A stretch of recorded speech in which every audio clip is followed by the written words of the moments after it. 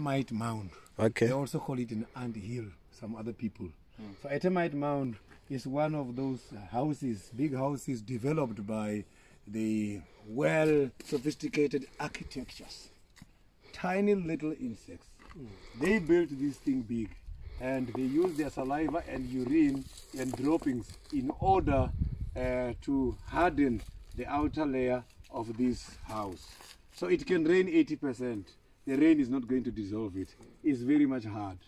The social structure of this animal staying in here is called a caste.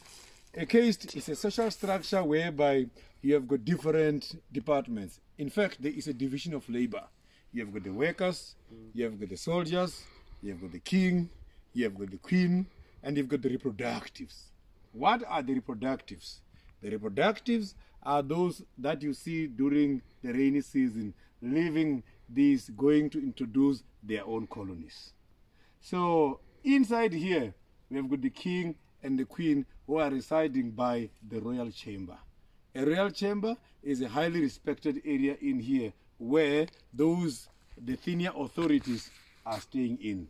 So the temperature inside here, it can be 36 to 37 degrees Celsius. Oh. And if you look at that temperature, amount of temperature like that is equivalent to the normal body temperature.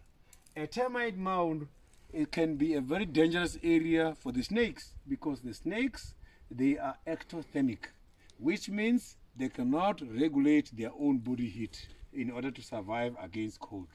They depend on radiant energy or energy from the sun for their survival. And if not, they will come and use these areas which are too warm for them to enjoy the warm temperature inside.